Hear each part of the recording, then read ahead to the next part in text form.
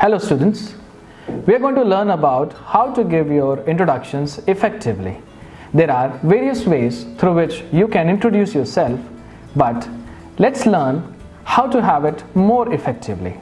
The first point through which you can start your introduction is by taking your name.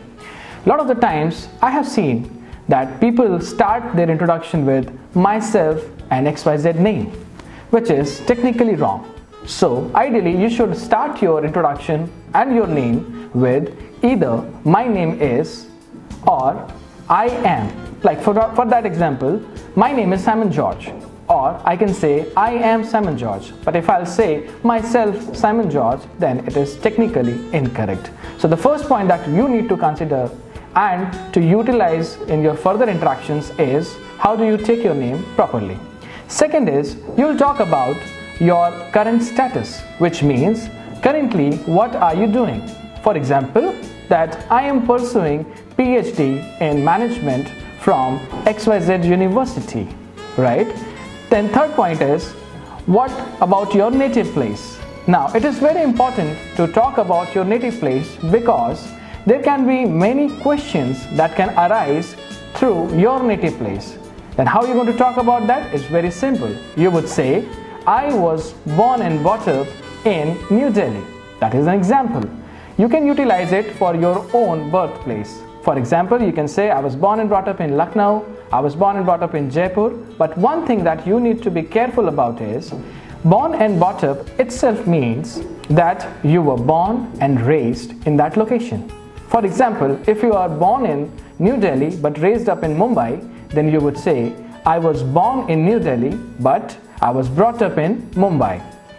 Now, third point after this would be your aim. Now, it is very important to talk about your aim in your introduction because it gives a very critical information to the other person about what you want to do with your life.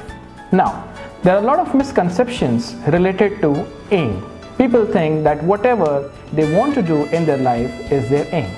But aim cannot be completed without a time frame.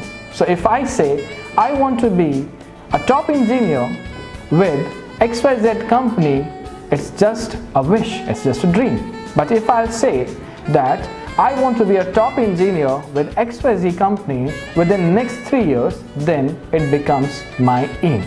So it is very critical to talk about your aim because it would give the other person a very positive note. The next point is talking about your family details.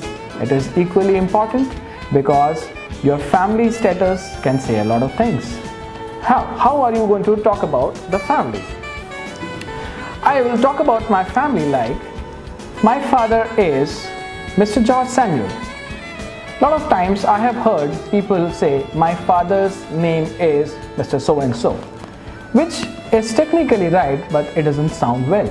So in that case, I would say confidently that my father is Mr. So-and-so, and I'll talk about the profession like he is retired from engineer force.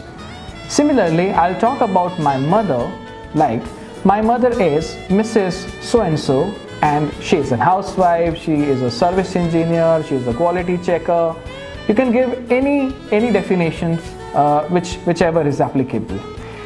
After that, you're going to talk about your brothers and sisters. So you can say I've got 2 siblings, I've got 3 siblings, I've got 1 elder brother, I've got 1 younger sister, or any combination whichever is possible. It is equally important to give the information because there can be some questions related to that.